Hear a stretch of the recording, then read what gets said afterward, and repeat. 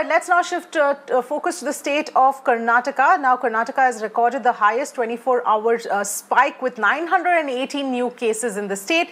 State government has now brought back curfews on Sundays from July 5th onwards. All state government offices, meanwhile, will also remain closed on Saturdays from the 10th of July, and night curfew will remain in place from 8 p.m. to 5 a.m. So those timings have been extended from the 29th of June.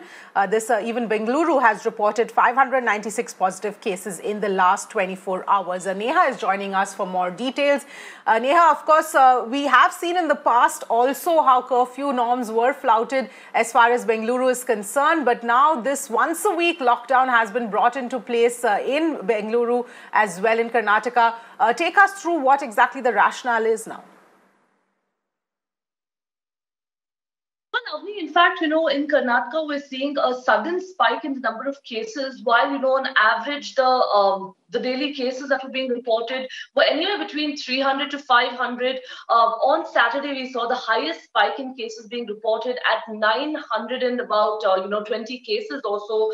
And keeping this in mind now, also in order to ensure that containment efforts are put in place at the earliest, the government of Karnataka has taken a slew of decisions, starting from, imposing lockdown every Sunday is what we understand. Only essential services will be permitted on, Sundays. And apart from this, also, like you rightly said, the curfew also, has been advanced to an hour early. So earlier, while it was starting from 9 p.m., it's now going to be in place from 8 p.m. Now, apart from this, also, the larger concern that, that the government had was these vegetable markets or the wholesale markets where, the crowd used to be absolutely uncontrollable, especially during the evening hours when people would step out to buy vegetables and fruits. So now the BBMP has also been directed to, reduce the number of large wholesale markets and open up smaller markets so that people, the crowd is actually regulated and there's not overcrowding in any one place or one market. Now, these are a couple of, important steps that the government is taking. But, even, of course, as this has come into force, the number of cases in Karnataka has been on the rise and the number of deaths also has been on the rise.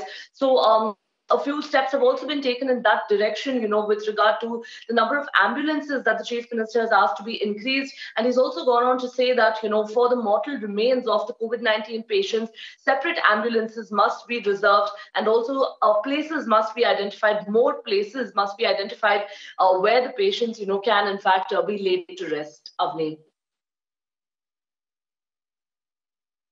Yes, absolutely, Neha. Thanks so much for joining us with all of those details. That's as far as Bengaluru and Karnataka is concerned, where there is going to be now lockdown once a week from a Sunday. Every Sunday, in fact, that is going to be the case at this point. Thanks for joining.